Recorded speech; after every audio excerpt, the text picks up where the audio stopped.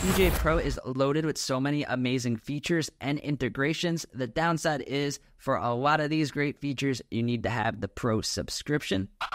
Now, the first feature, which I think is the most important that you need the paid version for, is the ability to use MIDI devices like controllers.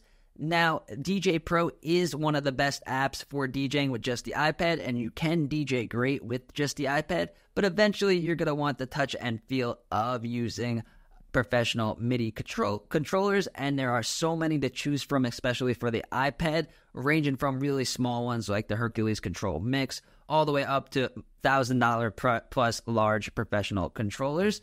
So that's a big question I get asked in the comments. Can I use a controller with the free version? And the answer is no. You have to pay the subscription in order to use MIDI devices.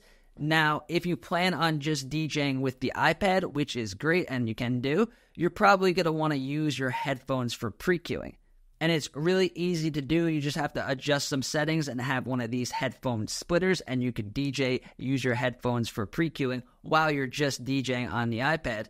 The only thing is that also requires you to have the paid version. So there's really no way around it. If you're going to do gigs and you want to really get into DJing, probably going to need the Pro version. Next is going to be Neuromix. Most DJ softwares now have stem separating capabilities, and Neuromix is Djay Pro's stem separating feature. Now, this, I believe, is one of the best stem separators, and it works really well. And now with the Tidal DJ extension, you can now use Neuromix with millions of songs from Tidal, which I think is really cool.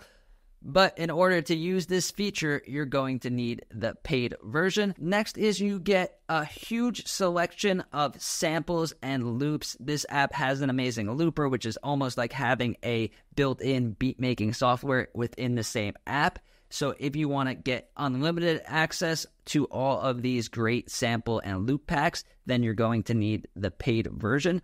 Also, with the view modes, so Djay Pro was able to fit so many great features by separating the app into different view modes. And with the paid version, we get 4-deck mode, so you could DJ with up to 4 decks, which some people may think that they're not going to use, but it's great to use these extra decks for scratch samples, acapellas, and stuff like that, or backup songs. So it's really cool to have the access to 4 decks. Next is single deck mode. This is for organizing your tracks. I don't really use it that much, but a lot of people like to organize their tracks in 1-deck mode, so that is another feature. Another one is Automix. This app has an AI-powered